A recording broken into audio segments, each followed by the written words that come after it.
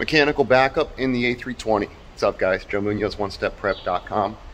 On my way in to go fly a 320. And I had this on my mind because I was having a discussion about it with a student recently. Mechanical backup, folks, it's not a law, it's the absence of all laws. And the way you get there is by losing pitch control.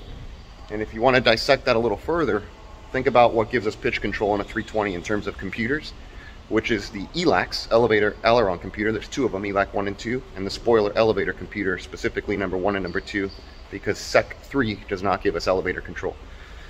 Now, most people will tell you if I lose all AC power, if I lose all flight control computers, I go into mechanical backup, because that does include the loss of your 2 ELACs and your 2 Secs. But the more specific answer, and most correct, would be loss of pitch control attributed by the loss of ELAC 1 and 2 and Sec 1 and 2.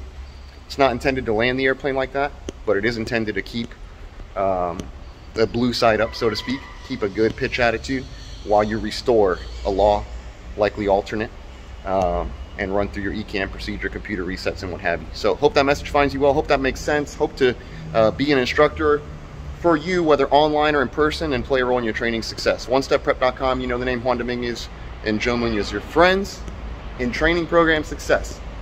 Head over to the website, hit the Contact Us tab if you have any questions. Check out our online ground school, and if you want to do a type rating with us in person, love to work with you. OneStepPrep.com. We'll see you there.